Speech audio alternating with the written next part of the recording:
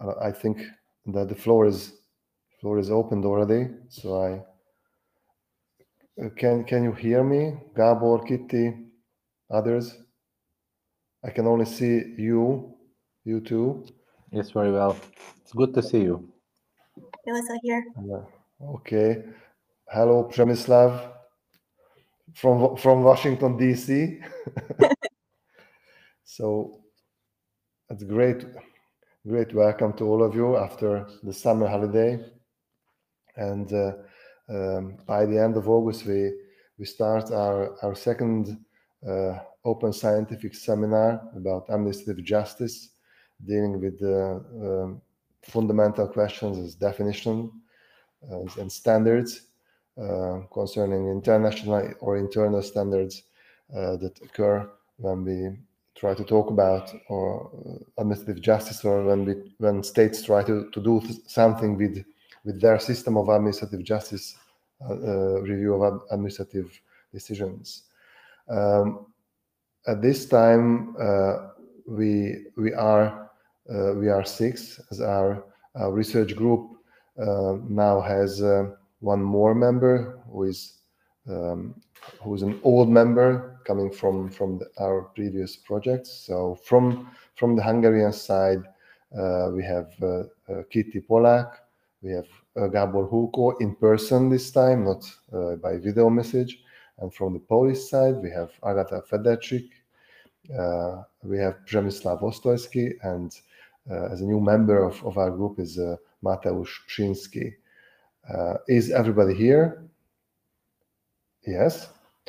And only before starting this meeting, shortly before starting this meeting, we got an email and message from Przemysław insisting on his being the first on the floor, as he has another program, another online meeting. So I do not want to say anything more before I start our presentations. There will be 6 presentations of us, and this time we will start with Przemysław Ostoyski. Professor, the floor is yours now. Thank you very much, Professor Pati, for your understanding and for the very kind introduction. And thank you to you all that it is possible for me to be the first today. So I promise you, next time I will be the 4th, and I will not take the possibility to be the first as today. But let me tell something about the continuation of what I started talking about the last time. That means previously I was talking about the case law of the European Court of Human Rights with regard to the judicial review in the competition law cases. And today I would like to go to the case law of the Court of Justice of the European Union. So it's more accessible for us because I'm sure all of us was working on the case law of the Court of Justice. So I hope my presentation today will be more clear.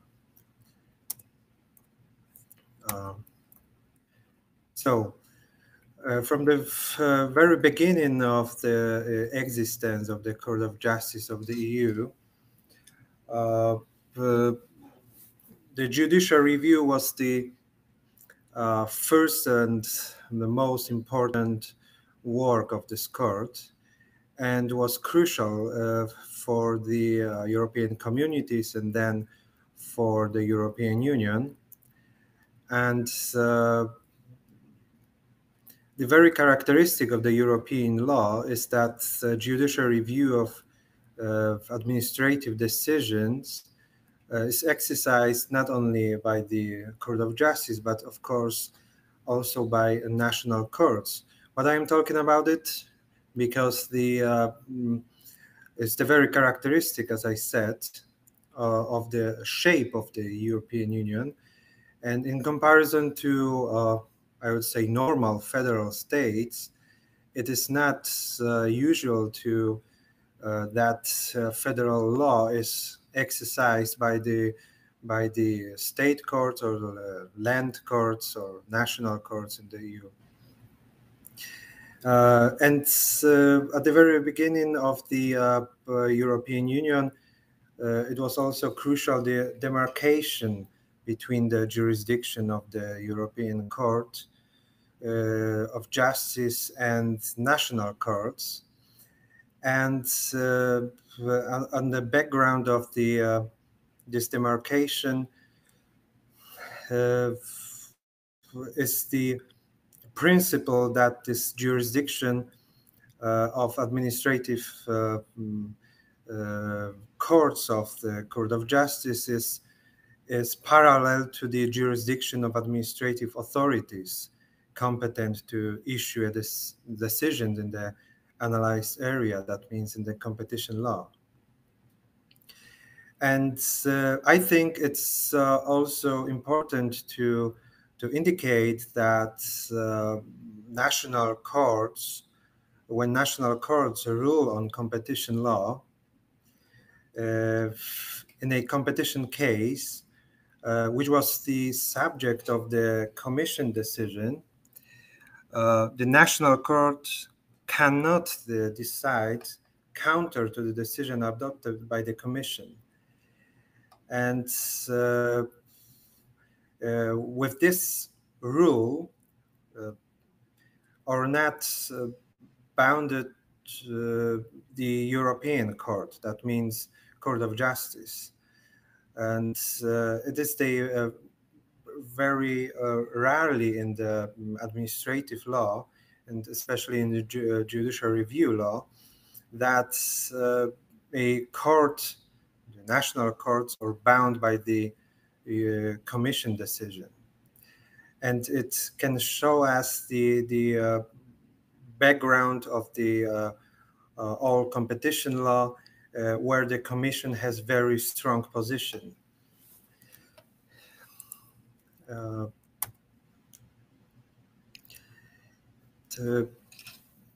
I would also like to say very shortly about the principles of judicial review. They are rooted in treaties, and they are of the very general characteristic. And the competition law that is inherent in European law, generally, the main role playing the principles of unity and consistency of union law. And it is the case that all courts and all administrative authorities should apply the European law, especially the competition law, in the same way. That means all these principles, standards, they were created by the Court of Justice and are still creating, should be in the very consistent way applied by all courts and administrative authorities. And on the one hand, the Court of Justice created such principles that are related to the free market and free movement of products and services, like the effectiveness of the European law. And on the other hand, it created also the standards related to procedural fairness, especially the right to be heard of all individuals and the right of defense. They're very general European standards. And the third thing in terms of the principles of European law, in terms of the competition law cases, is the mutual trust in the common values on which the union is based. And it is a presumption that all standards they are and were created by the Court of Justice will be implemented in also national courts and national authorities. And how can be standards of judicial review created by the Court of Justice? There are two ways.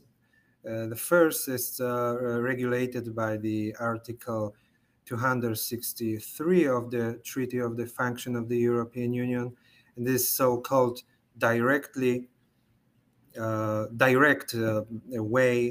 by hearing and deciding cases from complaints against European Commission decisions. And the second way is when it comes to the preliminary rulings regulated in Article 267. And with regard to the general way of the consideration of cases in the competition law, general rules are related to the so-called open record regime and the active role in fact-finding of the General Court of the EU. But at the same time, it should be emphasized that the Court of Justice is not required to take any evidence and to determine the facts of the case.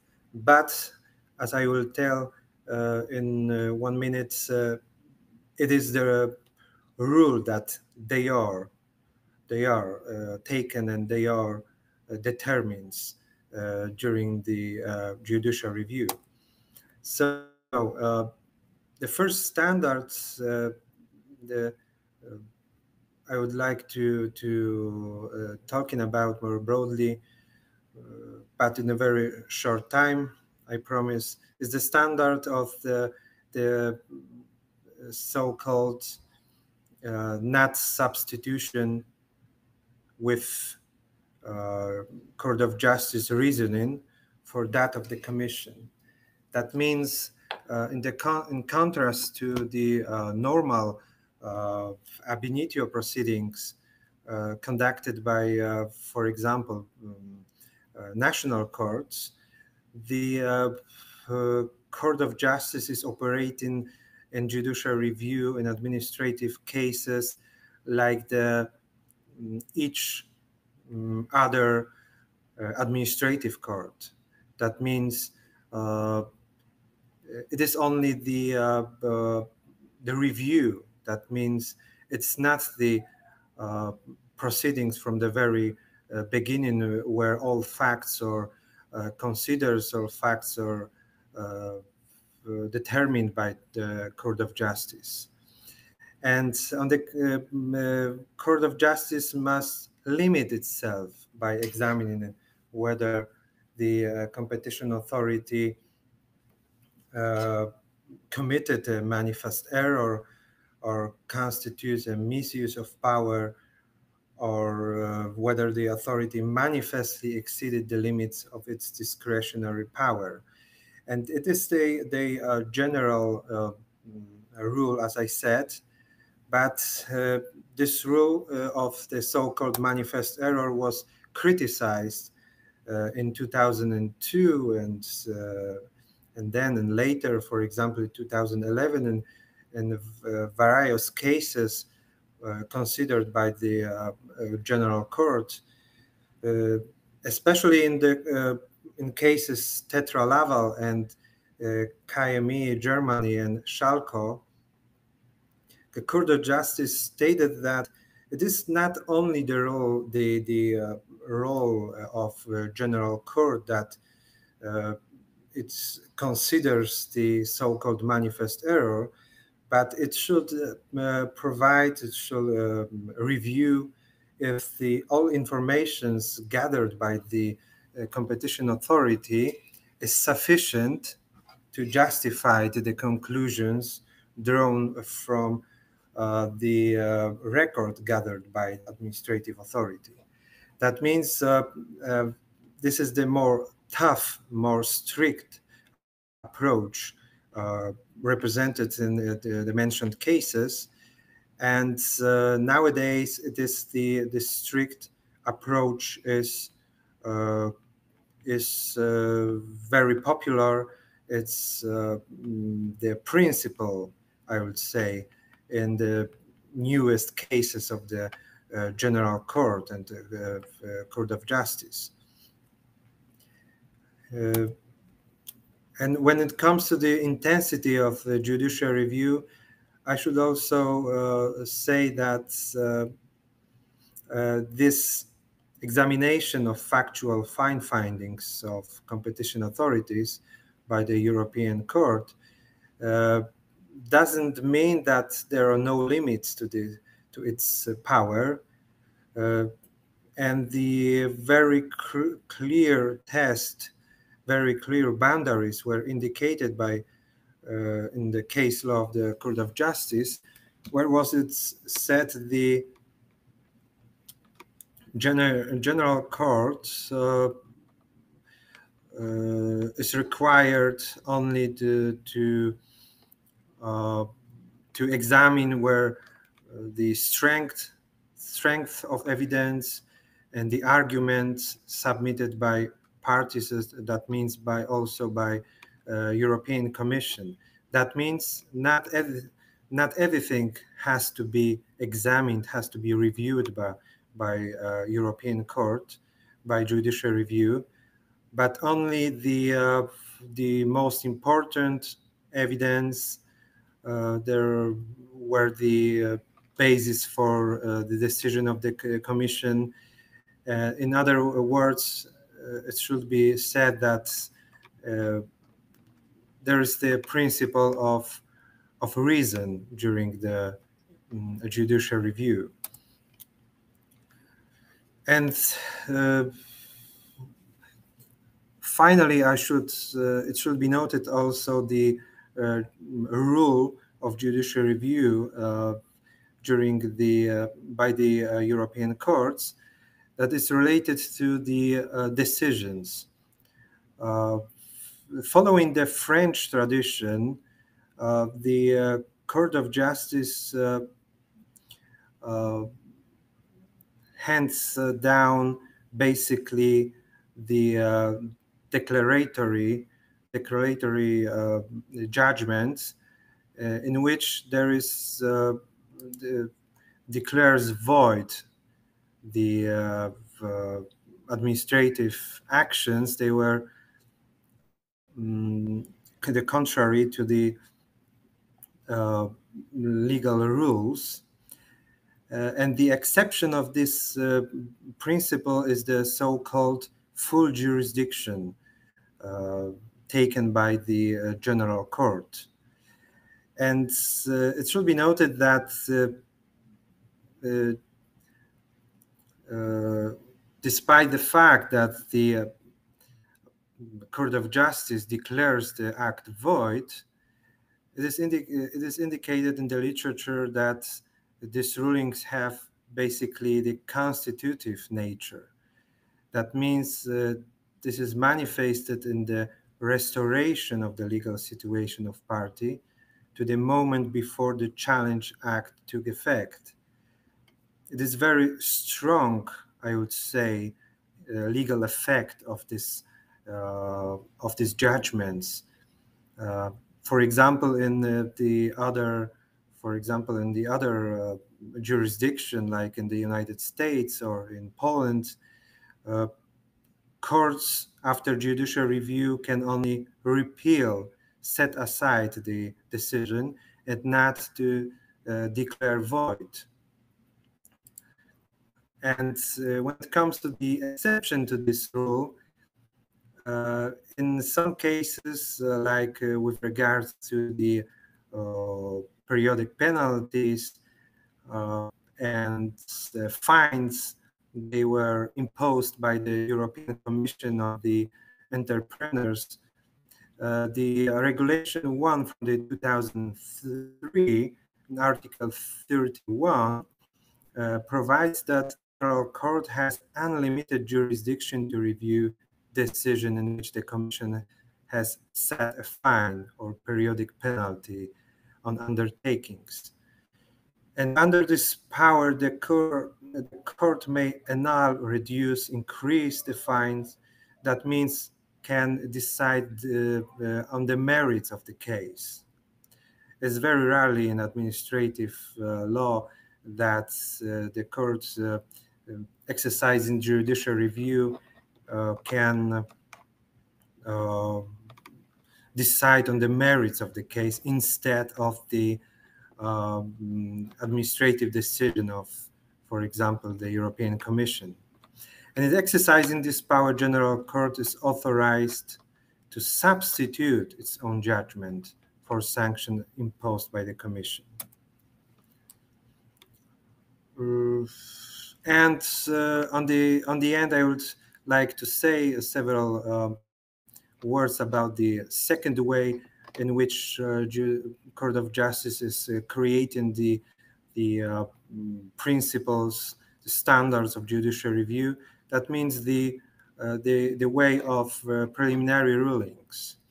And it was created the basic standard in this adjudication of the Court of Justice in this way that was related to provide the effective judicial protection for individuals.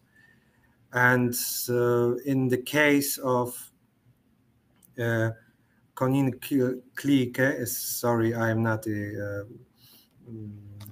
fluent in the Scandinavian languages, Court of Justice indicated that national courts should provide effective remedies, and consequently, the national court has the power to adopt a ruling that differs from the decision of regulatory authority.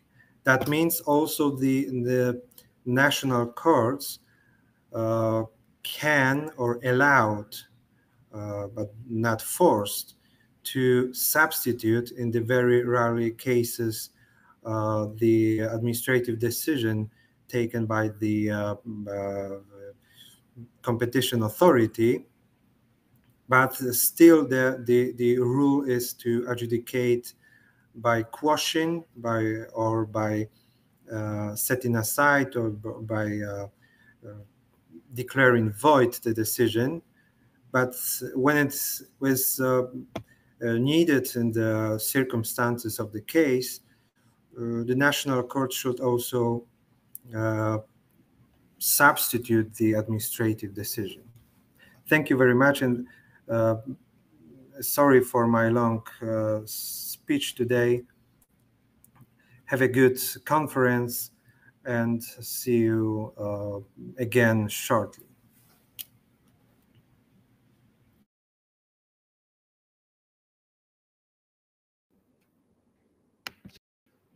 Thank you very much, Przemysław, and thank you for the detailed explanation about the European Court of Justice's position in competition cases. And I'd like to say a warm welcome to other participants outside of our research group, of our team. Good afternoon to all of you, and I think now we continue with our presentations. Last time in July, Gábor Hulko was not present in person. He sent a video presentation dealing with also with European dimensions. And now I turn to give the floor to Gábor to give his personal presentation this time. Gábor, the floor is yours. Thank you very much. I will try to share my screen to see my presentation. Just go ahead. Yeah, it is like this, or it is too small as I see, no? One moment, please. A bit small. Yeah, a bit small, so we'll try another one. No, it should be better. No. Is it? It is quite small, as I see. We can see it. You can see it. Or I can see it. Just go ahead. You can see it. Okay. Okay. Thank you very much, dear professor, dear participants. Thank you very much for the warm welcome, and I'm really happy to be here, also in person or online, and not like the last on the last issue, or the last possibility.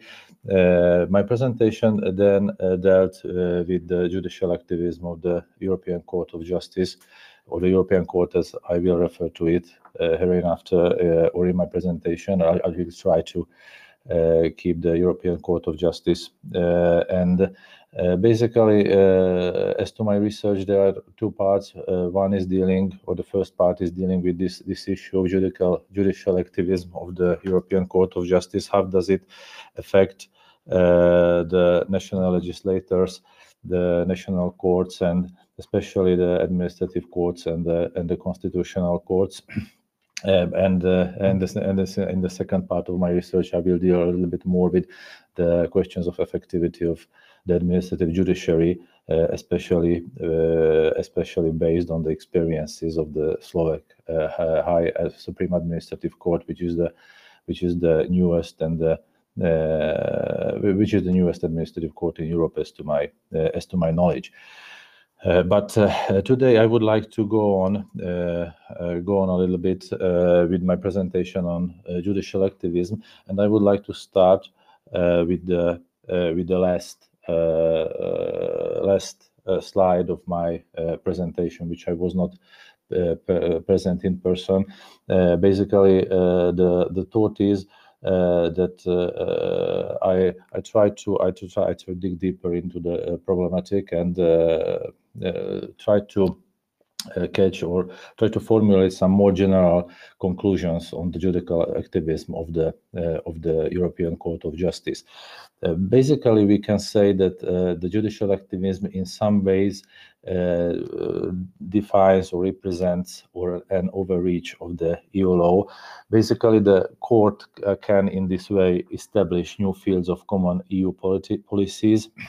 Basically, we can talk about power installation by interpretation, which is quite an interesting fact, because in this case the questions of legitimacy are also tackled.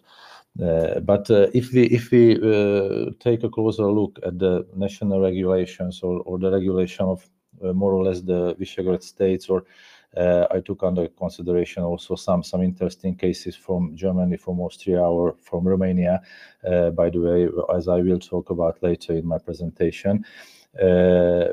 Basically, the most important thing, or the most important issue of the judicial activism of the European Court of Justice is the case when it threatens or it I wouldn't say it attacks, but in some way it deals with basic values and questions of sovereignty of the member states, of the national states. I wrote down several examples like traditional family concepts, rights of minorities, the role of Christian tradition, child protection, but also wrote down the decision of a country court in Brno, which is a decision from last year, from August last year, and which has a very strong connection to administrative procedure and to a registry office, and also to a traditional family concept, because if you take into account the theoretical problem, for instance, the Hungarian constitution defines that a mother is a woman and the father is a man. The similar and in this way, the constitution itself defines some values on a traditional family concept. In the case which I present, or which I highlighted here in the decision from last year from Brno, is from a decision of an administrative court. There was a case where a child had two fathers, two males, and the registry office had a problem to deal with this problem, because in the register, in the Czech register, you have also a classification for mother and a classification for father. And the legislation did not oversee that in some cases a child can have two mothers or two fathers in his birth or in her birth certificate.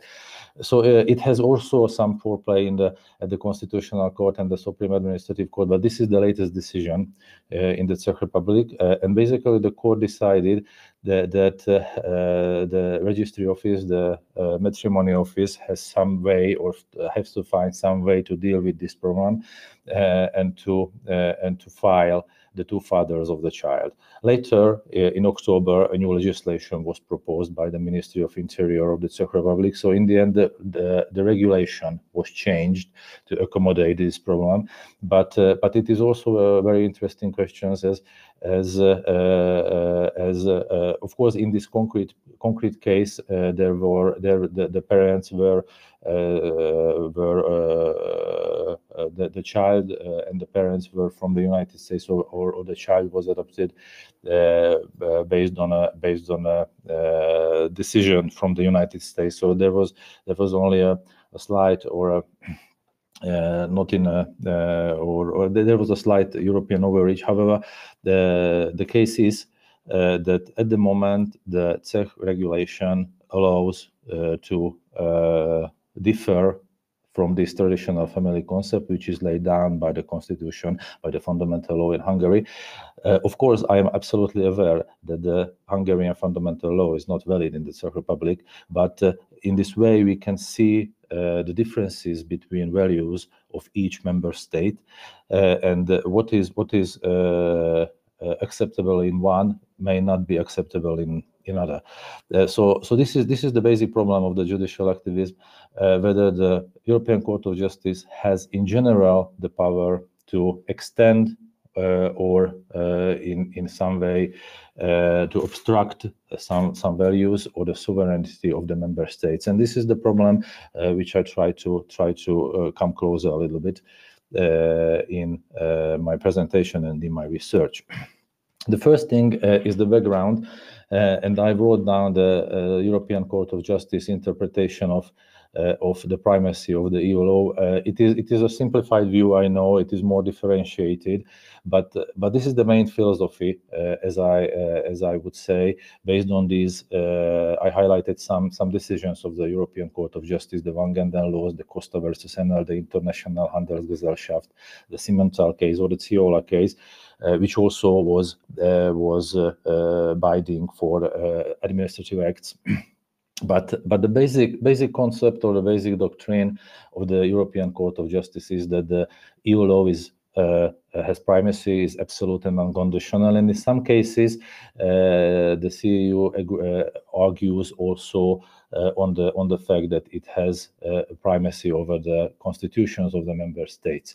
It may be a little bit a different position of some member states, but and I'm telling it once more that it is a very simplified view in my position, but basically this is the direction what I see the European Court of Justice goes, and therefore it is quite an interesting milestone. But it came not from a day to another, but it has a long. If we see the Wangenden laws case was like in 1963, sorry. So there is quite a history on it. But this has changed, and also there is a differentiation or a different perspective of the West European states and the East European states, if I might say so. Although I better like to use the term post socialistic states because their historical experience a little bit different on this matter. So I think that especially in the Visegrad states, or the post-socialistic states, we can see or we can experience a little bit of skepticism about a general unification procedures. But if we check, or if we get a closer look at state models of approach, I would make a differentiation between non-constitutional and constitutional legal norms, as there is also a different approach from the member states and the courts, not only from the administrative courts, but also from the constitutional courts of the member states usually. Of course, I'm absolutely aware that there is a division on primary and secondary EU law, but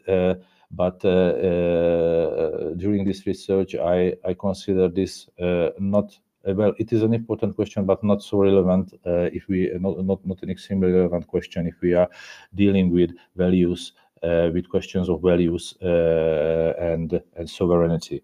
And also another division there is, or more important division for me is the division of common EU policies and non-common EU policies. But basically, the division where we can. In one hand, define a group of EU policies which should be common for all member states, because in these policies it is unquestionable that the EU or the EU law has some kind of superiority. If we are dealing with the non-constitutional legal norms, basically statutes, laws, ordinances of some kinds, there is a trend and tendency in the administrative judiciary not to go against the EU decisions or EU policies, so they try to conform it. And usually, especially we can observe it in the case of France or Germany or Belgium also, that there is an active consultation and communication with the European Court of Justice. Even informal communication, but usually, if there is a conflict between the EU law and the national law, the member states' law, usually the solution is to change the national legislation, which can come after a court decision, but it can follow a court decision, but it can be also before a court decision. It was more or less the case which I was talking about my last presentation in the value-added tax case in the Czech Republic. The national legislation was changed. What is the situation, or what is the state in the case of constitutional legal norms? It is very differentiated, I might add, because it is like the member states usually declare that the EU law has supremacy, but also the doctrinal approach of the most EU member states. But not only the doctrinal approach, what you can read in books and theoretical works, but also the usually or oftentimes the case law of the constitutional courts or supreme courts or supreme administrative courts. They usually declare in one way or another that the constitutional basis of a given member state is or has primacy. I therefore wrote down here in my slides that the constitutions has rather a primacy. So there is quite a careful approach. I observed it also in the Czech and Slovak literature, where basically they call it a concept or a doctrine of borrowed sovereignty.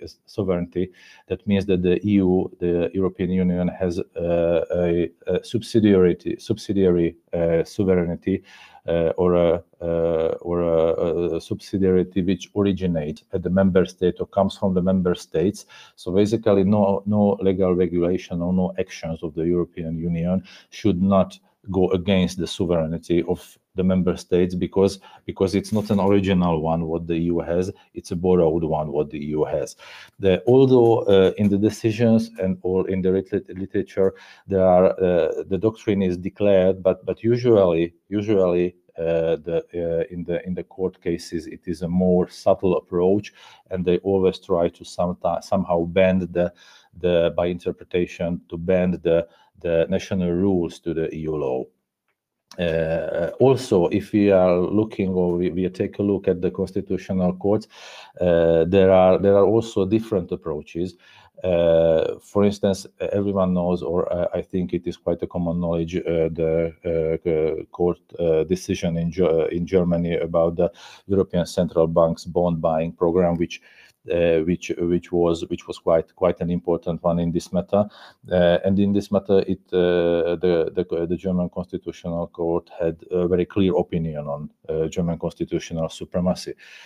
And I might add that there are some decisions also. The Polish Constitutional Court, the last one, if I recall it correctly, is from 7th October 2021, K3 per 21, which explicitly declared the supremacy of the Polish constitution.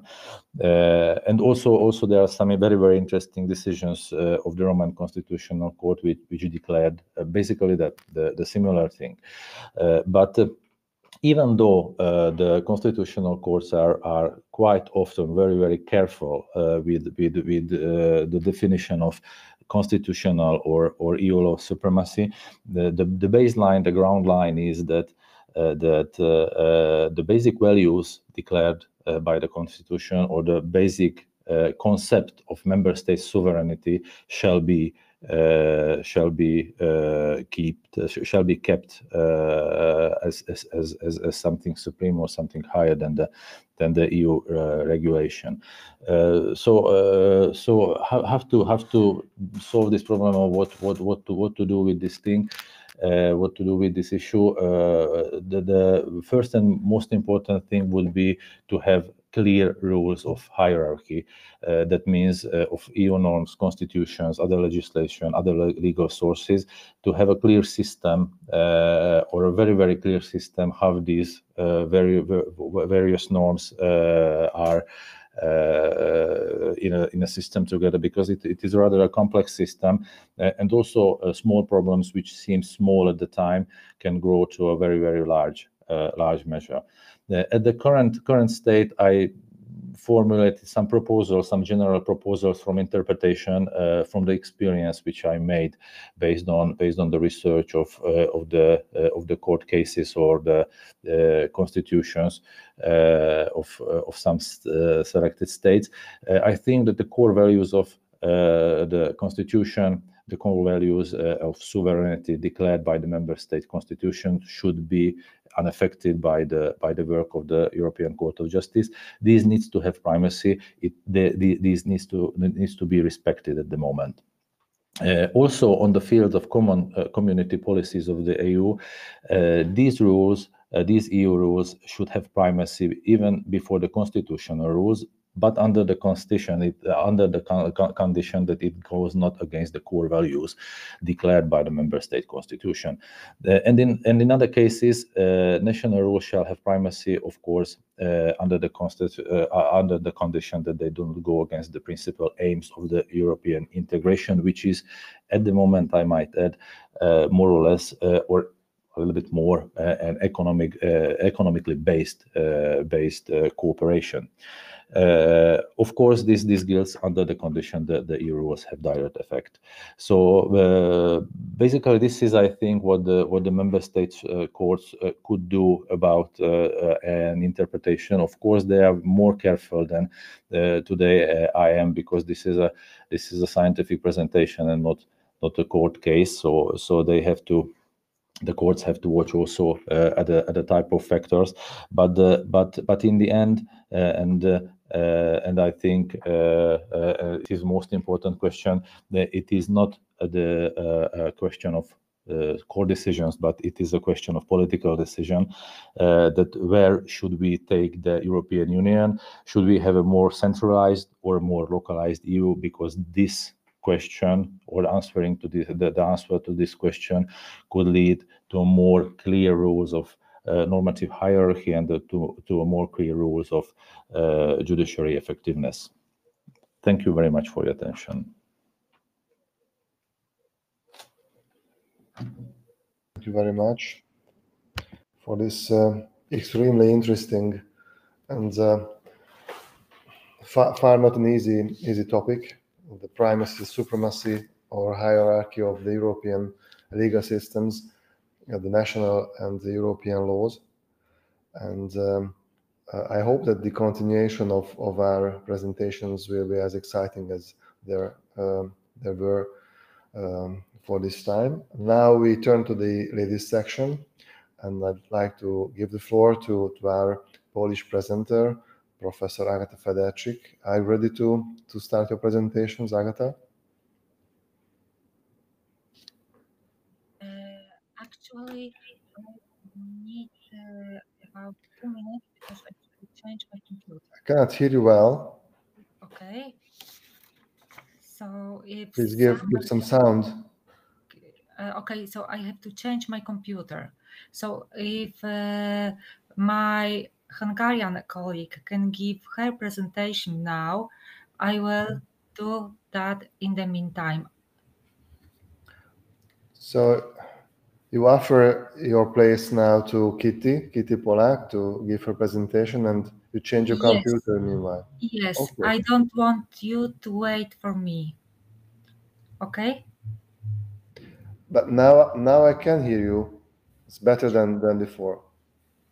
Okay, but still, others can others hear Agata Federczyk? Yes, perfectly. Yes, loud and clear. Okay. Yeah. Agata, floor is yours. No need to change. okay.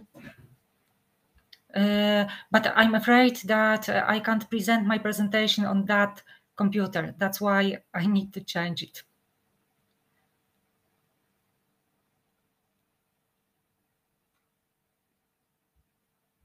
So if I go ahead about presentation, I can start now, okay?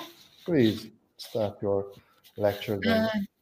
Okay, so first of all, I would like to say that the second topic of my speech was chosen very carefully, and at the beginning I thought that even provocatively, because when we are talking about actio popularis in Polish law, especially against administration activity, it's not popular. So I deal in my research with the issue of protection of the individual in relations with the administration. And in principle, it is up to state to shape the way the individual can go to church to control the administration. Without much controversy, it is accepted that the task of courts controlling administration is both to protect subjective rights and the objective legal order. And thinking about protecting objective legal order, I thought about actio popularis. Sorry for interrupting again. Can you give us a picture? Because we can only have sound. As I said, no, I can't, using this computer, I can't do anything without speaking. Okay, only sound. Yes, only sound. Please go ahead. Thank you. Okay, what is more the special importance of the right to a court in a dispute between an individual and public administration is emphasized due to the specifics of the administrative legal relationship and the risk of arbitrariness of the decision made by the public authority. And since the individual public administration relationship, it is the latter that retains the dominant position, why not create a judicial review of public administration based on actio popularis? And while preparing my today's speech, I came across a publication on Hungarian law. And here, as you are an expert, I would like to only said that according to that publication, it appeared that in Hungary there was a significant constitutional change in 2012, and according to that change, modifying powers of the Constitutional Court, the Basic Law introduced 3 types of constitutional complaints and abolished the Actio Popularis. So, as I understand well, you use the Actio Popularis in your public law and in the relation between individual and state. Actually, we don't have such regulation in our Polish system. And when we are talking about the way of shaping the rights to complain against public administration activity, I would like to mention Lord Diplock's statement from the case from 1982. And in that statement, he said that it would, in according to the Lord's view, be a grave lacuna in his, it means English system of public law, if a pressure group like a federation, that case involved the federation, or even a single public spirited taxpayer, were prevented by outdated technical rules of locus standi from bringing the matter to the attention of the court to vindicate the rule of law and get the unlawful conduct stopped. So why not give the very open possibility to control administrative activity? And we can also imagine the advantages of such solution. For example, increase control over the actions of the public administration. And since anyone, and not just those who have a specific interest in it, in Polish law it is a legal interest, can demand verification or the correctness of actions taken by administrative public administration. And this would even lead to more complete protection of the legal order. And then one may even be tempted to argue that the Actio Popularis would be part of the implementation of the rule of law. According to this principle, public administration bodies act on the basis and within the limits of the law. And also from the perspective of the administration itself, such a compliant could have an advantage. It would strengthen its competence. Since mindful of the popular nature of the compliant, it would be more carefully carrying out its current task. And despite the several arguments in favor of the Actio Popularis, we have to be prudent while applying such rule. And the next question that is obvious in such situation, why then it is appropriate to link the control of public administration to a specific interest? In Polish law, as a rule, it is legal interest. So first of all, I would like to emphasize that legal rules that shapes the subject entitled to file a complaint in connection with the activities of the public administration are not necessarily be created in uniform way. What I mean is that the certain areas of activity, such control should be linked to the demonstration of a violation, whether of subjective rights of legal interest. As an example, I want to point to individual administrative acts. These include, for example, administrative decisions. Then it should be up to the persons whose rights or obligations are shaped by such a decision to assess whether there has been a violation of the law, and it is to these subjects that the right to complain should be granted in the first place, and to decide whether to initiate a review before an administrative court.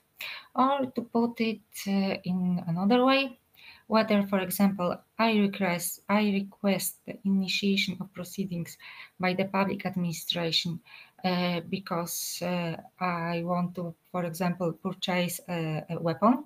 In Poland, the purchase of weapons is possible only after obtaining an administrative permit. It is the sphere of my decision. Then it means that it is at my disposal.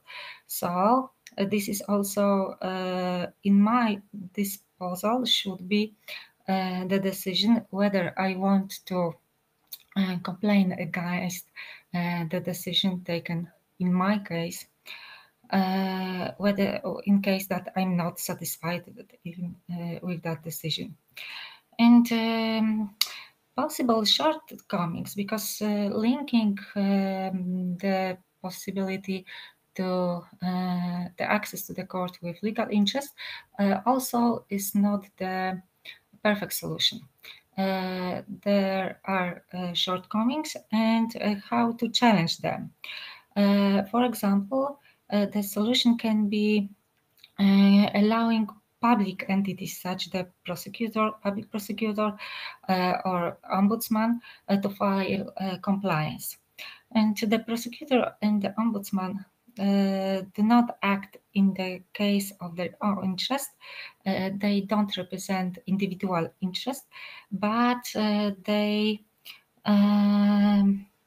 represent the general interest, like the respect of rule of law or human and civil rights. And in case of administrative activity involving the adoption of acts that have many addresses, acts of an abstract and general nature, e.g. acts belonging to acts, for example, of local law, then the compliant capacity can be shaped more broadly, not only when there has already been a violation of interest and therefore ex post, but also ex ante control. What is important? Shaping the control of public administration on the basis of actio popularis, not linked to any individual interest of the compliant or nor limited in time, can cause many legal questions, like whether such solution is in line with the principle of legal certainty. In science, it is pointed out that this is the main value that the law should respect. The right to carry the qualification certain is to promote the need of security, which is one of the basic human needs. And the principle of legal certainty derives from a broad set of principles that protect citizens' trust in the state, the predictability of the law, confidence in the law, and the credibility of the order established by the law. And just to sum up my oral presentation, I would like to say that the formation of the legitimacy of compliance should be done taking into account the degree of development of the country, including historical experience. However, it is always necessary to carry out an axiological calculation, consideration, and balance the implementation of many values. Sometimes there are in opposition to each other, like the necessity to protect human rights, the necessity to implement the rule of law, or legal certainty. Thank you for your attention. Thank you very much. Thank you very much for your presentation. That was interesting and dealing with the important questions of administrative judiciary. The actio popularis or standing procedures without personal locus standi was the characteristic of the previous constitution in Hungary, the constitutional review at the Constitutional Court of legislation, acts of parliaments, government decrees, local government decrees could be obtained by anybody without any personal interest in the case. But today we do not use that kind of petition or that kind of motion to start a procedure. Today at the Constitutional Court, the complainants should have locus standi. They should present their own case, so they cannot start procedures without any personal interest. But for more than 20 years, it was one of the main characteristics of the Hungarian constitutional order. But without delay now, I'd like to pass the floor to our Hungarian presenter, Hungarian member of our team, Kitty Polák. Kitty, the floor is yours for your presentation. Thank you very much. I am sharing my presentation.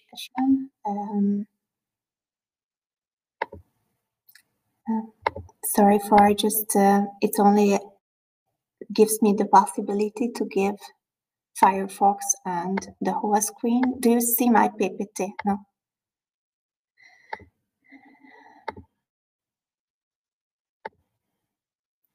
I am very sorry, I don't. Do you see my PPT presentation? Sorry for. Not yet, not yet. Okay. You can see your screen. So do you see my screen now? Sorry. Yeah, we see the screen, yes. What are you So thinking of? You see my PPT too? No PPT.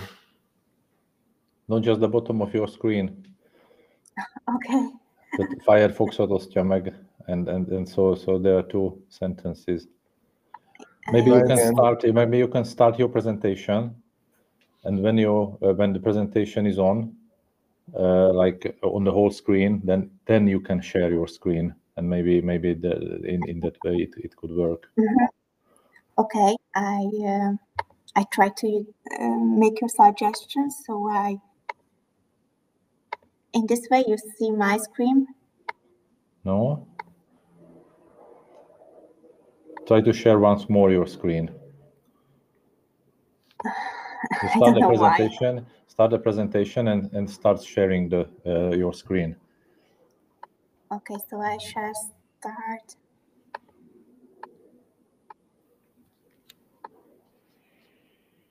Oh, okay. I can choose right now. You were right. Thank you very much, Gabor, for your help. You're welcome. So I think you see right now the novel rules of administrative court proceeding, the presentation. Yeah, it is better now. Thank you very much.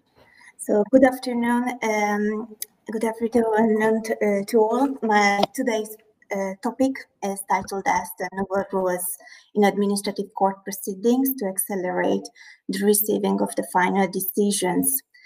The acceleration of administrative lawsuits is always a very current dilemma. This was also a very important question during the codification of the new Hungarian Code on Administrative Court Proceedings.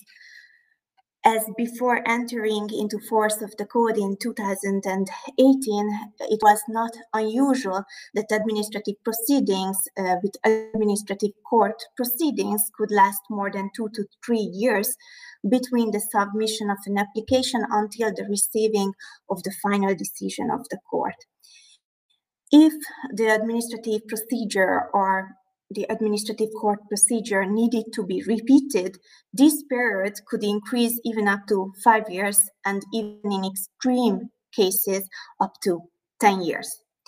So the most important part of a judicial protection for citizens is how quickly they can receive the final decision for the court.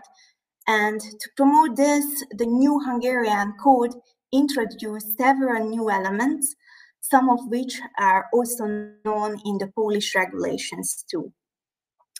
In today's presentation, I wish to give an overview with a comparative aspects regarding these elements, which helps to accelerate the receiving of the final decision of the court.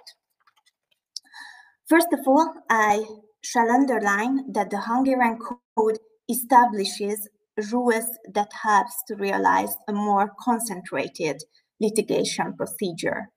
The essence of the principle to ensure the concentration of proceedings is that the court and the parties shall try to make available at an appropriate time all facts and evidences necessary to deliver the judgment in one single hearing. The addressee of this principle is, in the one hand, the court, and the other hand, the parties. Of course, it is the court's obligation to ensure the fair hearing and to complete the lawsuit, to resolve the lawsuit within a reasonable time. This principle is fundamental, therefore it needs to be respected in general, but it also appears in some specific rules of the Hungarian Code, for example, regarding the modification of the claims, which is possible until the first hearing. The next element I would like to underline is the differentiated installation of court powers. According to the importance, complexity, frequency of the case, the first instance jurisdictions are divided between court levels in Hungary. The cases which require special expertise are transferred to the highest judicial forum, to the Curia, which creates an opportunity for specialization, thus it raising the professional level of judicial activity and speeding up the procedures. If we regard Poland, similarly to Hungary, according to the Polish Act on the law on proceedings before administrative courts, the Wojciech court here as to the principle all administrative matters except for the matters reserved for the jurisdiction of the Supreme Administrative Court, which is defined also, listed also in the Polish Act. In order to increase professionalism, the Hungarian Code restored the primacy of proceeding in the Council, but took into account also the complexity of different cases. Therefore, it is still possible that a single judge can proceed in first instance in the cases regulated in the Code. Also, the Court Council, in its preparatory deliberation, may order that one member of the Council proceed as a single judge if the education of the case is simple both in the facts and legal aspects too. Also, regarding Polish law, similarly to Hungarian law, Polish law provides as a rule of a panel of 3 judges hearing in a case at trial, both in administrative courts of first instance and second instance. However, an administrative court sitting in camera educates by a single judge unless otherwise provided by the statute. So this is similarly regulated in Hungary and in Poland too. But I have mentioned so-called preparatory deliberation. And what is it? This institution is not unknown in the Hungarian regulation, but before 2018, it was not regulated in detail as today it is regulated in the Hungarian Code. For the purpose of preparing the hearing and proceeding within reasonable time, the Court Council shall take all necessary measures to ensure that the action can be adjudicated on merits in one hearing. Measures may be taken before setting the date of the hearing or any time during the procedure if it's necessary. These measures are listed in the Hungarian Code and you can see it on the PPT. As you see, these measures are very powerful and the court has gained wide-ranging powers in the preparatory deliberation period for allowing to get a final decision in one hearing. In the Polish law, the preparatory deliberation period is not expressis verbis as detailedly regulated as in the Hungarian law. The next element and elements of the regulations which shall be stated in order to improve efficiency and time is the differentiated system of interim relief in the Hungarian law. The purpose of the administrative law suite is for the plaintiff to gain legal protection against an administrative act that violates his or her rights. However, without forgetting the fact that the submission of the claim does not have suspensory effect on the enforcement of the administrative act, some of the administrative acts have such a content that after the court's judgment, the original status cannot be restored, or it would be disproportionately difficult, so the legal protection provided by the court would be insufficient in this case. Therefore, the Hungarian Code ensures that in the interim reliefs, suspensory effect of the act can be ordered, suspensory effect can be dissolved, any provisional measure can be taken, or even it can be a primary taking an evidence case, and it can be ordered, the court can order primary taking of evidence. Regarding the evidence taking, I would also underline that administrative court proceedings are not civil law, special civil law cases in which the evidence is presented first in the court procedure, and administrative court proceedings is not a next level, a new level of administrative procedures. Therefore, there is only a limited possibility to make references to new evidence regarding the facts defined in administrative procedures in Hungary. And this is written down in the PPT that it's really much regulated in the code, in the Hungarian code. Polish law, similarly to Hungarian legislation, refers to the regulation of the Code of Civil Court Proceedings regarding evidence taking. Meanwhile, it seems for me that the Hungarian law is more stricter in the limits of presenting the evidences than the Polish regulation. Other element which accelerates to get the final decision is when the court decides without an open hearing. This is also regulated in the Hungarian and in the Polish law.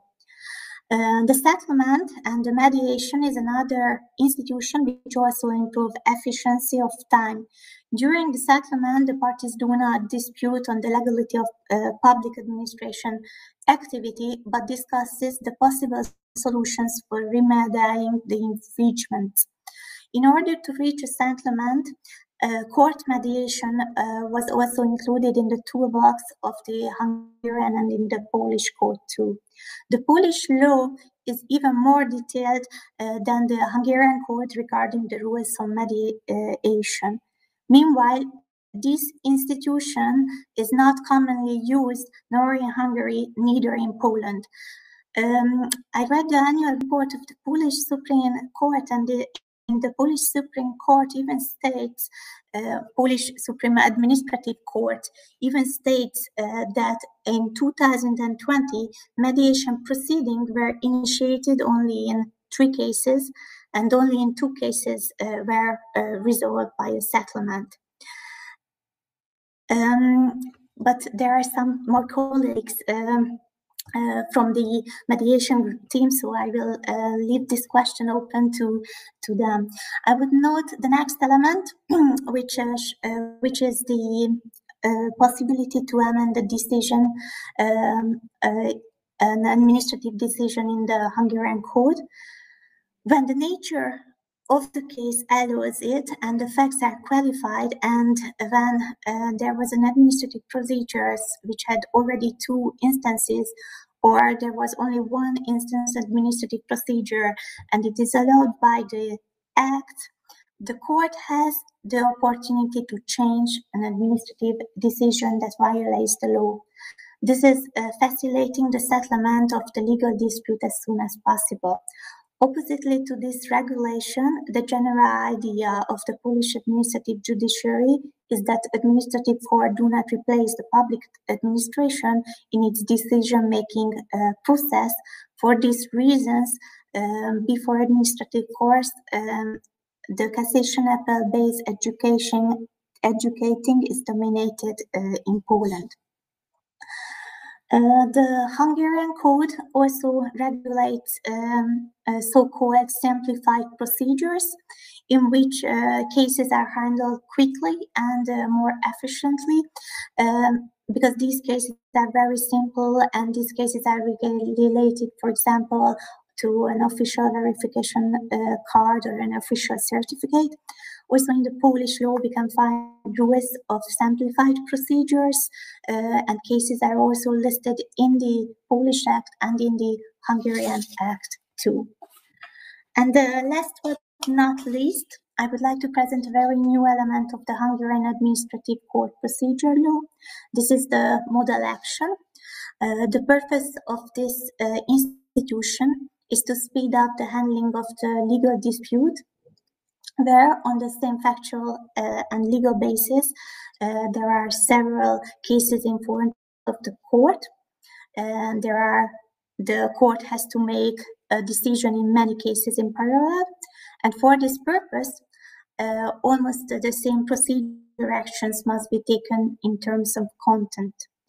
In order to educate such proceedings very quickly, the Hungarian code gives the possibility to the judge, to the court, to choose one proceedings and classify it as a model action, as a model case, and use the evidence and the results of the legal interpretation obtained in this model case to make a decision in the other proceedings in front of the court. This is a very practical institution, and it can be considered by the Polish legislature to codify it similarly to the Hungarian law. As conclusion, I would like to make two notes. First of all, this list, these rules and these institutions are not complex, and in my next presentation I will focus on the legal remedy possibilities regarding administrative court decisions, in which we can also find elements to accelerate the receiving of the final decisions. Secondly, acknowledging that both from the point of view of the parties and also from the point of view of the legislator, the efficiency of time to conclude a legal dispute is an important interest. Meanwhile, it cannot be the only goal to be achieved.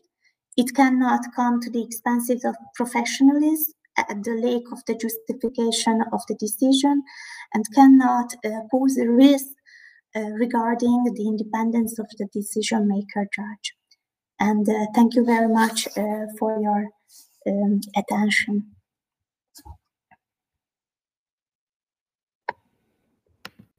Thank you very much, Kit, for your presentation about law in detail, comparing the Polish and the Hungarian regulations in the administrative court procedures. And now we turn to our next presenter, Mateusz Pszczynski. But before doing that, I realized that there is a question from Barbara Janusz-Pól to Professor Gábor Hukó about who says the last words in the court's battle. Please, Gábor, react to that question if you can. Yeah, thank you very much. I already finished my answer. But you can also write it down. Yes, yes, I actually finished the answer for this question. The simplest answer is that I don't know at the moment, but I will send you also my answer for the question. But okay. To be honest, I haven't considered this question yet. But as I try to find a way around the rules and the decisions and the approach of the member states, my impression was that we need some more clarity in this matter, and that classical normative hierarchical approach seemed as a good idea to me. That it brings some clarity, some system as a whole in the whole procedure or the whole system. So I have no definite answer for this question. It would be problematic to give it to the CEU also, but also you cannot give it to the member states as this is a particular another question. It needs to be researched from my side, this question in the future. Thank you for the interesting question, and it is food for my thoughts in the future. Thank you very much. Thank you, and please send your answer. And I think it depends on who is asking or who is asked. If you ask a national constitutional court, they will answer that they are saying the last word. If you ask the Luxembourg court, they also say that they have to give the final answer. Somehow it is also a question of origin. The sovereignty or the powers of the European Union come from the member states. It is the member states who give part of their sovereignty or part of their state powers to the institutions of the European Union. So if we see it from who gave power to the other one, the balance will take or give to the member states. But before entering this topic again, I'd like to ask Mateusz Pszczyński to start his presentation if he's hearing and watching us. Are you here, Mateusz?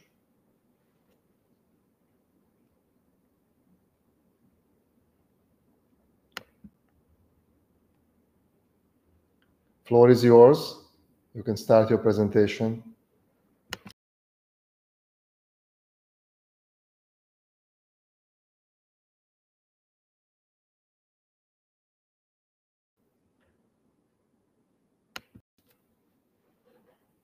We are waiting for Mateusz Pszczyński starting his presentation, his lecture.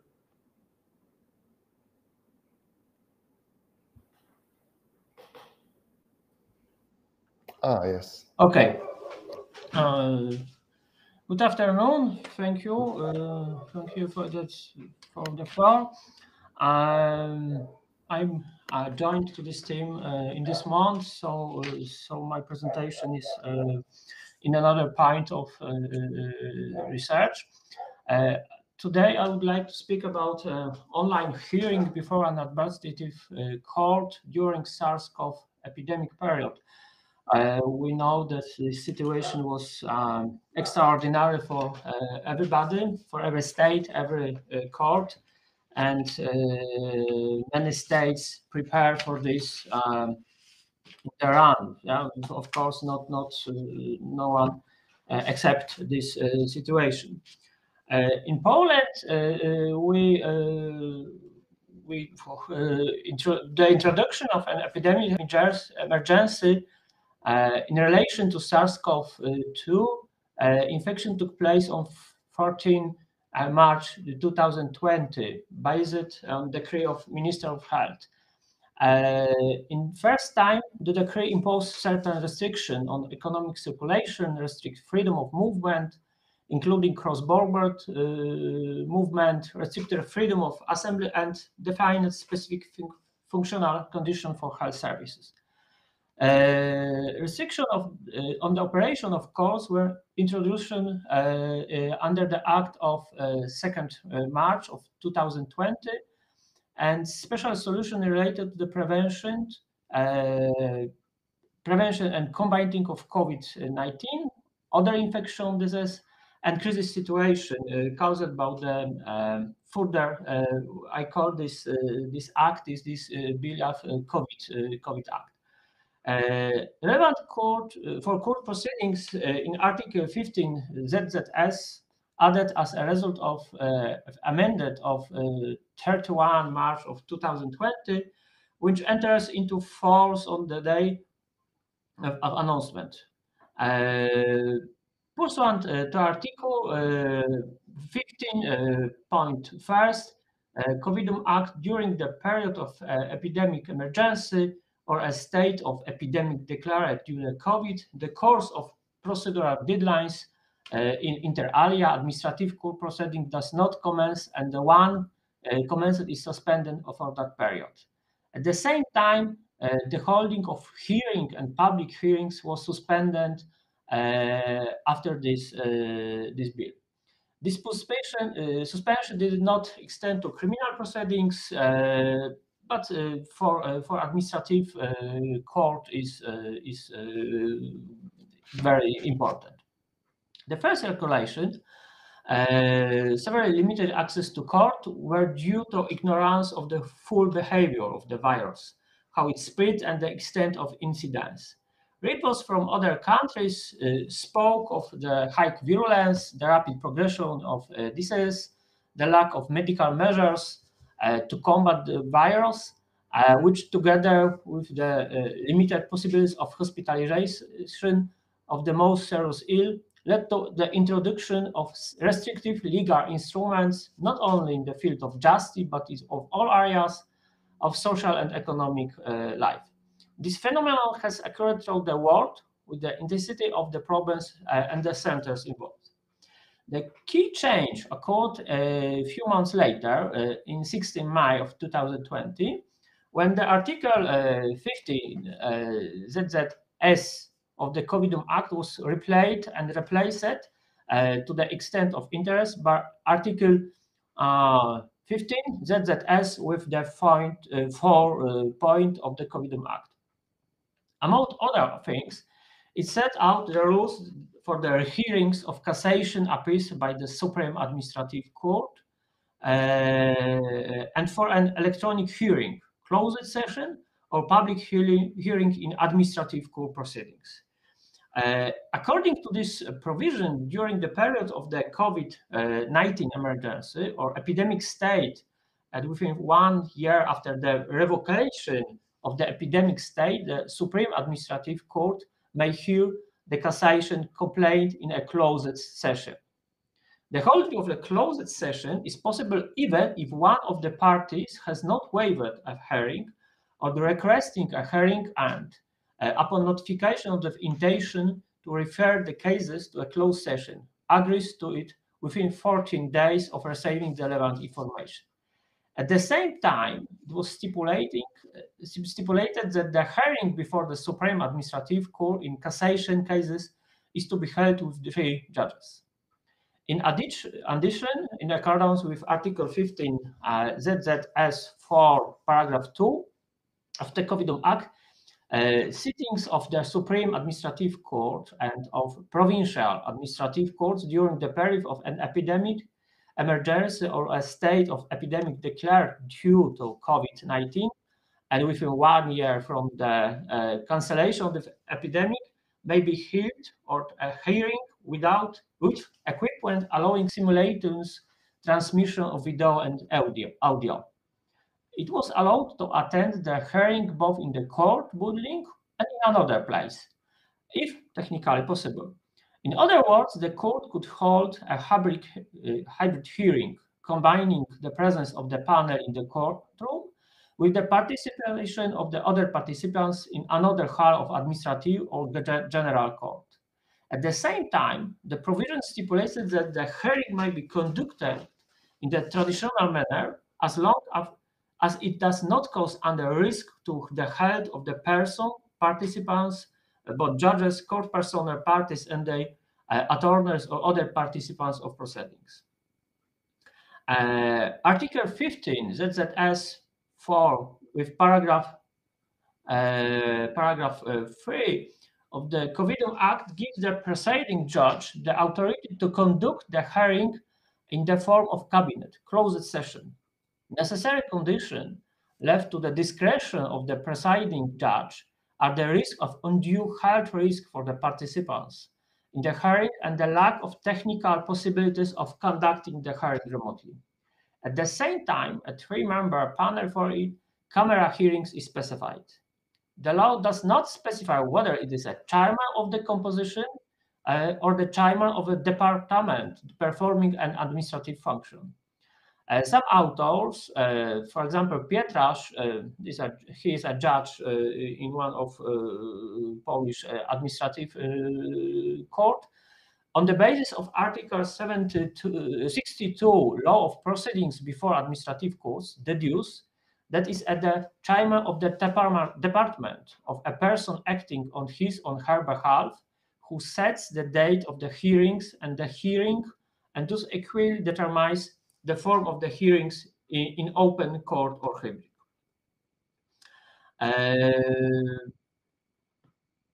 The main amendment did not last long, but as the next amendment to law came into force and third July of 2021, there was a further restriction of the parties' right by assuming that the Supreme Administrative Court is not bound by request for hearing and conducts the hearing of the case in three-person closed session.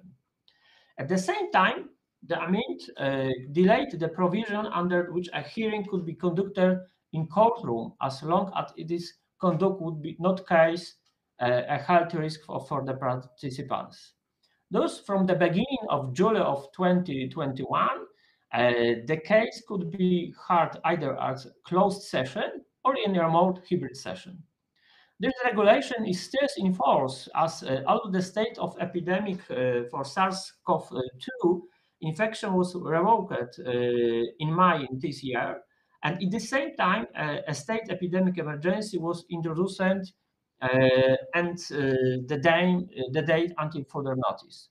There's no indication that in the end of August 2022, the Minister of Health will incline the state of epidemic emergency closed, and we still work in administrative Polish court in extraordinary form. In the case of epidemic state in force and the lex specialis regulation of activities of inter alia, administrative court is connection with the outbreak of the SARS-CoV-2 virus. Another amendment was made to the provision affecting the manner in which administrative court hearings are conducting, resulting from the act of electronic delivery. This law amend Article 94, the law of administrative court proceeding, by adding paragraph 2, according which the chairman may order that a public hearing be held using technical devices that allow to be held remotely. Prerequisite for conducting an online hearing or a session, also called remote, the location or electronic hearing, is that the participants of the hearing must be in a room of other judicial panel located in the court building, administrative buildings, or general court. The transmission takes place from the courtroom of administrative courts to the participants in the session, and from the room where the participants in the session are present to the courtroom where the formation of the court is present. The communication involves the transmission of video and audio in real time in two directions, which does not follow directly from the Article 94, paragraph 2 Act of Law and Proceedings before Administrative Courts. The adoption of recording formula or time delay would negate the idea of hybrid meeting or hearing before administrative courts.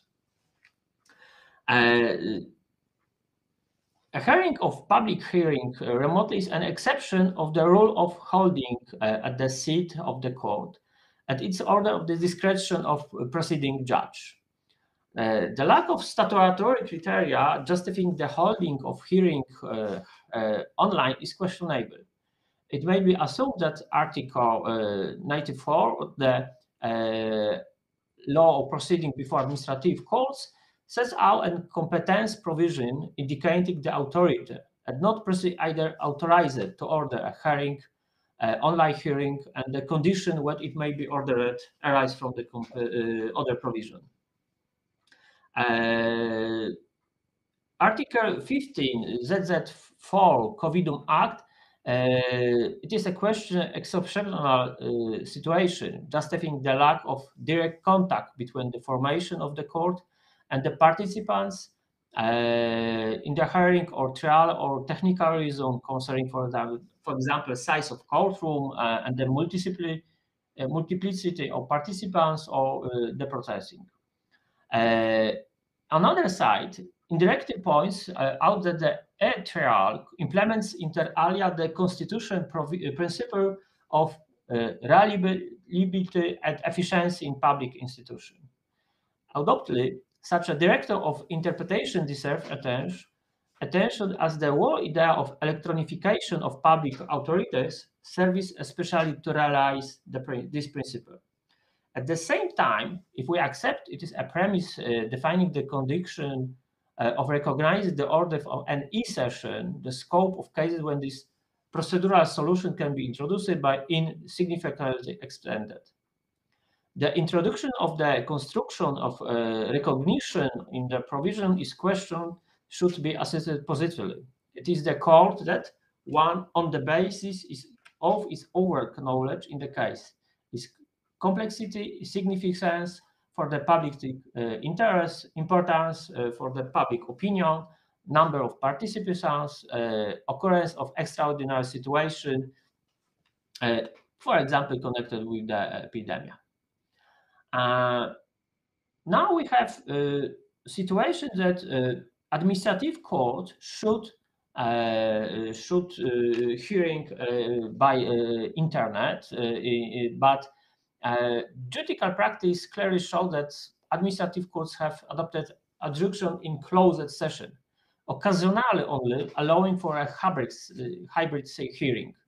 This is pointed by a few authors. For example, in 2021, there were 888 free-person in-camera hearings in the finance chamber. It was chamber of Supreme Administrative Court, while there was only 206 hybrid hearings.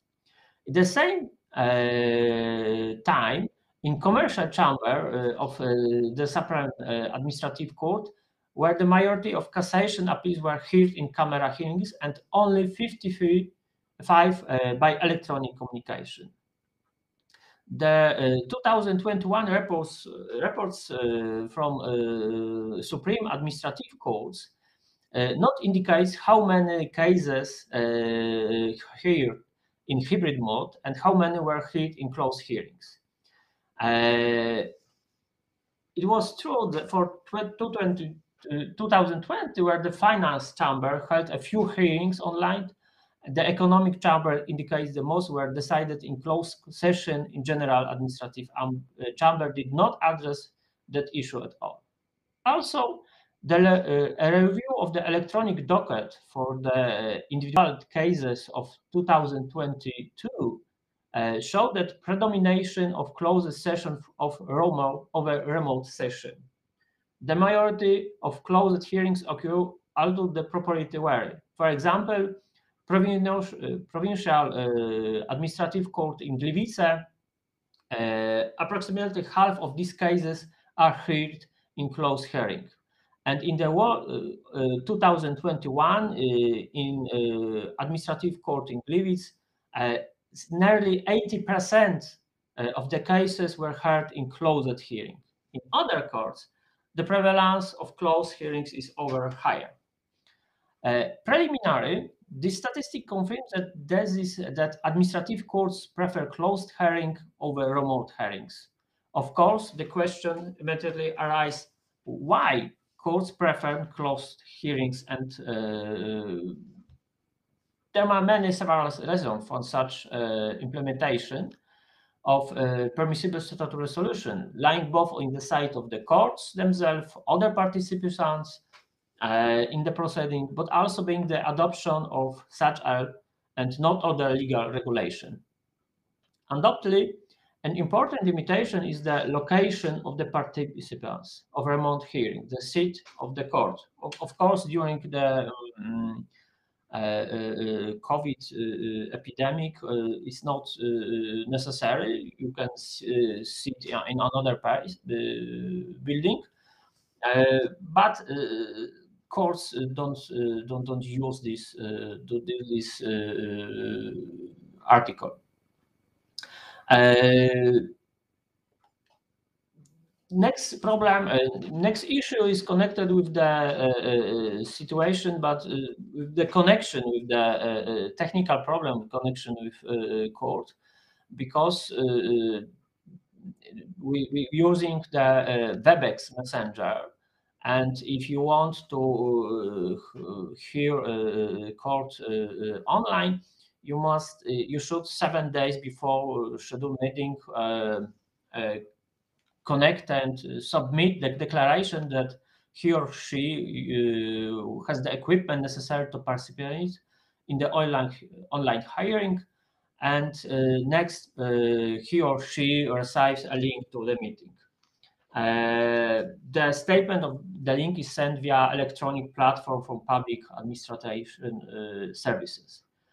And unfortunately, a limitation of the communicator is that it's not possible to file any documents in the case. Therefore, the participants must at least 3 days before the hearings report via the court office or a post operator. It's also possible to send via electronic platform of public administration service, and some judges prefer this way. I will talk about the limitation of evidence in online court proceedings at the next seminar, so I will only sign this that is issue. Comparing the solution resulting from the act of proceeding before administrative courts and the Covidum Act, it should be stated that the terms of the place of participation in the online session, the extraordinary procedure regulation is more liberal. This is because it does not limit the choice of venue only to administrative or general court buildings. With the scarcity of premises in the judiciary, it can be problematic to find a room outside the seat of the administrative court handling the case. In addition, the very process of organizing a hearing outside the seat of the court poses the risk of prolonging proceedings if the court is unable to organize such a venue. For example, scheduling other hearings at the regional or district court. Another limitation or even disadvantage in this is the fact that the online hearing must take court premises. While the provision limiting the place of the remote hearing to premises corresponding to the dignity of the court is understandable, such a narrow interpretation is incomprehensible. The question arises whether this cannot be extended to the other types of premises.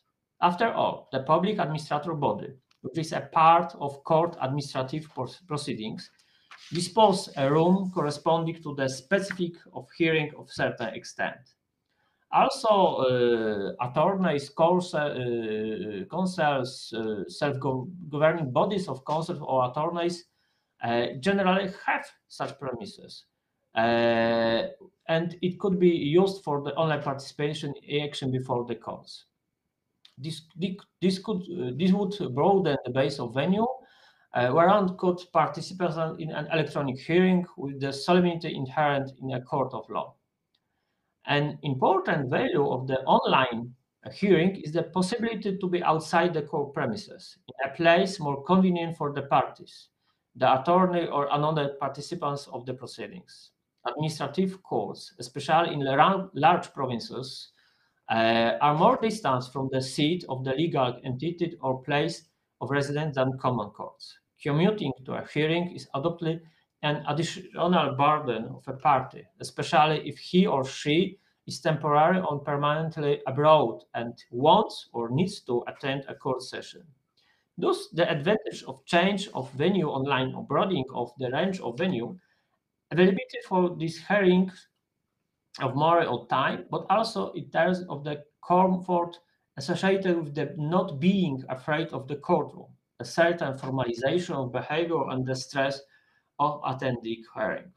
On the other hand, too much living, freedom of behavior, dress, place are not fully compatible with the seriousness of the course and the activities undertaken. As pointed out by Piątek, the judge from Poznań, in the case of remote hearing, the issue of maintaining the dignity of the court, attire of judges, etc., requires searching for an adequate solution suitable for an online court. It is worth noting the discussion is in the forum of solicitors or barristers who discuss the obligation to wear a robe when appearing in online court, which existed in some courts, common courts, not especially administrative courts, and the other common courts, not in others. Similarly, the issue of standing up in front of a monitor screen during the pronouncement of a judgment and the bizarre situation this entailed, being a consequence, for example, using camera on a laptop and not on the tripod. Thus, the half-hearted solution with respect of the determination of the place of participation in the hearings or online hearings is adopted a big drawback of the adopted solution and resulting from Article 94 law of proceeding before administrative courts.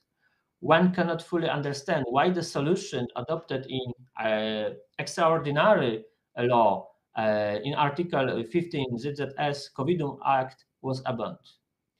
The right of appeal before administrative tribunal is one more of essential elements of due process. The most important element of its way, a party retains the right to be heard in the case.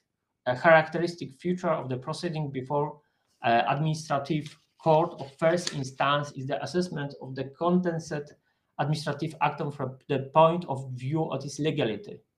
Evidentiary proceedings in this respect are not, as a rule, carried out and are only exceptional supplements by documentary evidence. The parties usually express their view extensively on the pre-litigation stage. The party is complaint against the decision, the public administration body in its response of the complaint. The emergency situation caused by the virus has forced a reduction in interhuman contacts, including in the courts.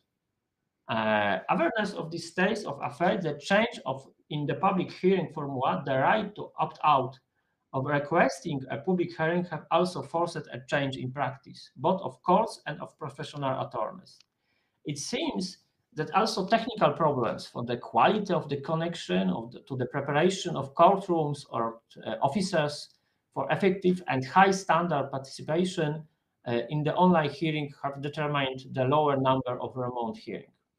It is a bit of a pity that the state, the courts, but also the party did not push for a wider use online courts. The technical inconvenience, change of habits, and legislative stumblings, blocks that have occurred are fixable. And experience of the courts from the time of SARS-CoV-2 epidemic is inavailable and shows that needs to be changed and what to keep from the period for the future. Thank you.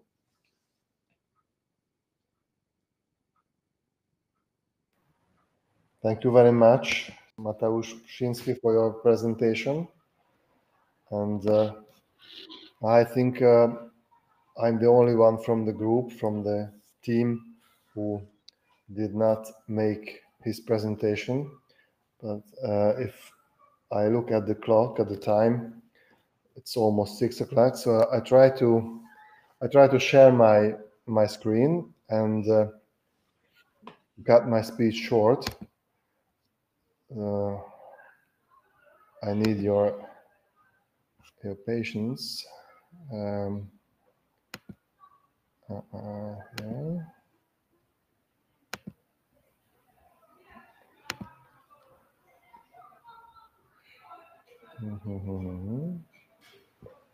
Can you see my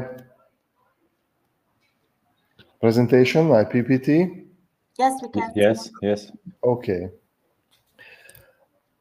I try to. No. Okay. So my chosen topic is as a short story, the Hungarian government and the parliament decided to reintroduce the separate administrative court system in 2018. And soon after only 1 year of planning and legislation, the whole project was postponed, and now it finally delayed. I always hesitate whether to tell the story or whether to analyze the story. Now I try to mix the two. So I'm partly telling the story of these 2 years, and partly analyzing reasons behind it, and the quarrels, the high level of resistance against the new administrative court system in Hungary. Today, in 2022, we are not surprised when there is an enormous resistance against anything in a court system of a member state. If there is a decision or plan about a new court, about changing court's powers, changing the components of the courts, the European Power Center or the European Decision-Making Center, Brussels, Luxembourg, always show resistance against these decisions and plans. After the example of Poland, the reorganization of the Supreme Court and the debate with the European institutions, today we are not surprised. But the story I'm talking about is from 2018, which was a promising year for the establishing the separate administrative court system. As the majority of our group was taking part in the previous 2021 research group, I do not want to talk about in detail about the legal history of the court history of Hungary, but we had a separate administrative court. It was closed, it was abolished by the communist regime in 1948. And as in the majority of the European countries who re-established or introduced a separate administrative court system, after 30 years, almost 30 years, the Hungarian government, the Hungarian parliament decided to rebuild the separate specialized administrative courts. It started with the constitutional amendment. As the court structure is a question of constitution, the constitution itself shall provide for the main structure of the courts. And the 7th Amendment of the Fundamental Law of Hungary introduced a double court system, or written down a double court system, ordinary courts and administrative courts.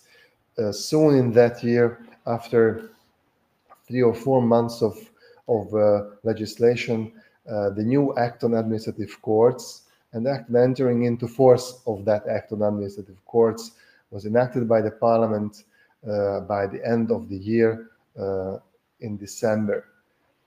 Even the venue for the highest administrative court was named. The town in Esztergom on the north of Hungary, on the Slovakian and Hungarian border, as Esztergom is considered to be the first capital, the first center of the Christian Hungarian state. Though there are debates between two cities, Székesfehérvár and Esztergom is debating which was the first capital, which was the first center of power. There are academics, there are researchers who emphasize the importance of Székesfehérvár as the judicial center of the country, and others emphasize the importance of Esztergom as the first center of the Hungarian state. It is very difficult to talk about a state 1,000 years ago. Of course, the states, the organization and structures looked quite differently than today. the name, the venue for the highest administrative court was a kind of a tribute to the first center of this country. And there it was known by from the drafts of these Acton administrative courts that 8 other regional courts will be organized as well. And there was a shadow from the beginning of the project. There was a shadow on the project from the beginning that the conditions for the 8 regional courts was not defined well, as the separate administrative courts were part of a separate system and separate in all meanings, in financially, infrastructurally, and personal. There was a hesitation about buildings, about infrastructural conditions. 2018, year 2019, witnessed the starting and at the same time the ending of the project. We had and we have a National Office of Judiciary. This is an independent agency, an autonomous agency responsible for the management and the central administration of the courts, of all courts. And the president of the National Office of Judiciary started a special project. She named it Project for Transition. Transition from a system of ordinary courts, a single system of ordinary courts, to a double system where we can see ordinary courts and administrative courts at the same time.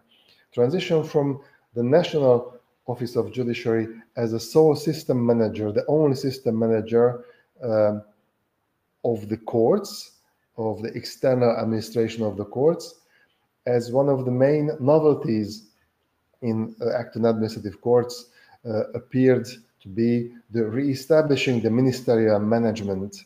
The Minister of Justice would have become as the central manager, the central administration of the 9 administrative courts, the highest administrative court, and the 8 regional courts.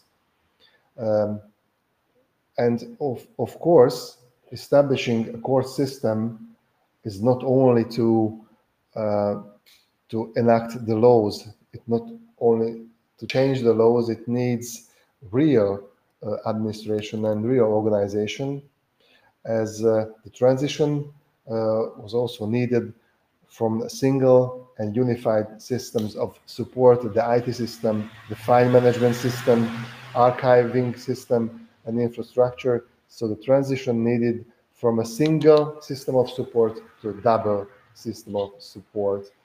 The Minister of Justice, as the future system manager of the administrative courts, joined the project only by the end of February. It was a bit late, and there could not be seen any advancement in building the new court management within the Ministry of Justice. In February, March, and then April, during the intense period of the transition project, there could have been no signs within the Ministry of Justice showing the capacity, the capability, and ability to start the new management system. And because of this delay, because of joining the project too late, showing no signs of real capacity of management, the postponement of the system appears a real option even before the real postponement. On the other side, after the enactment of the 2 laws, enactment of the Acton administrative courts, sudden fears appeared about the new system, both in the country and internationally. The fears, some of the fears came from political side, having political roots. Others came from from the judiciary, from the judicial organizations, and the fears mainly concentrated on the question why. Why now? Why the new system is introduced now? Why not before? Why not later? And why is it why it is introduced so quickly? We should use quotation marks, as the process was not quick at all. Why the court system is separate? Why is the new court system for administrative courts, administrative jurisdiction, separated completely from ordinary courts? And the main question was the ministerial system management, the question of ministerial system management, as many critics observed the ministerial role, the role of a Minister of Justice, as a sign, a clear sign of government interference with the machinery of judiciary. Other fears concentrated on the independence of the new courts, saying that these new courts, separated from the ordinary courts, that should deemed independent, so that after separation the new courts will lose or not establishing at all their independence. The independence of the courts was questioned mainly on the basis of the influence of the political sphere, the minister, the cabinet, the government, and the new president who was about to be nominated by the end of May in 2019. Talking about administrative justice, mainly on the top level, on the high level of administrative justice, we know that there are important cases at stake. Competition cases, public procurement cases, taxes, investments on the economic side, and of course, elections, the validity of parliamentary elections, the validity of local government elections, the seats in the parliament, seats in the major cities, the legal debates about it all go to the administrative courts.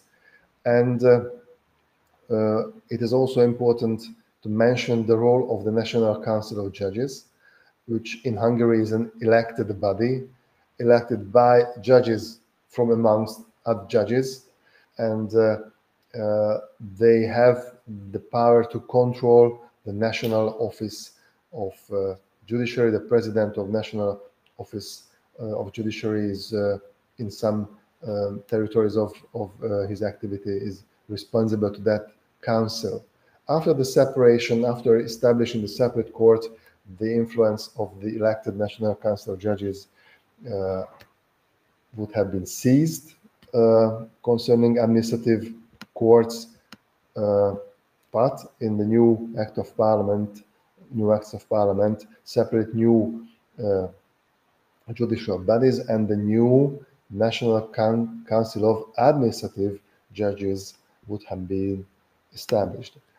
The new Acts of Parliament and drafts amending the new acts was examined by the Venice Commission that gave an opinion at the beginning of 2019 that was supportive in general, or it was supportive in general questions, saying that creating a new separate legal order in the area of administrative law falls within the sovereign right of a national legislator. Of course it falls. That is part of sovereignty, to say what kind of courts decide what kind of cases under which law, and is fully in line with European standards and practices, said the Venice Commission. And we have to know that in the majority of the European Union member states, there are separate administrative courts, at least one level, the highest level or the middle level or the lowest level. There are only 3 countries today, Hungary, Estonia, and Malta, and there are no separate administrative courts at all. And it was supported in general concerning the minister as a system manager. The Venice Commission accepted the position of the minister, and his role or her role as a system manager is beyond question, said Venice Commission. And of course, the Venice acknowledges advantages, emphasizing that all current administrative judges, all current judges wishing to be incorporated in the new courts, new administrative court system, had the opportunity to transfer to the new system. What were the problems? What were the main drawbacks under Venice Commission? I don't want to talk much about the political or half political and half professional criticism, because we are, I think we are out of time. So according to Venice Commission, the main drawbacks concentrate on the extensive powers of a few stakeholders and having no effective checks and balances to counteract those powers. Who were the few stakeholders?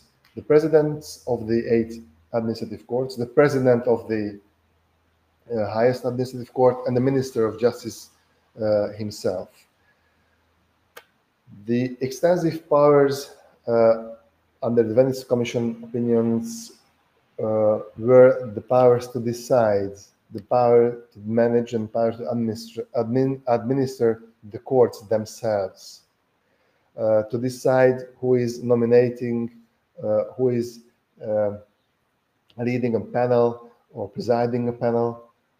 I think these powers were not extensive at all. They were normal powers of a court president, normal powers of High Court president, and normal powers of a system manager. Another notable drawbacks were the broad powers by the minister, of the minister.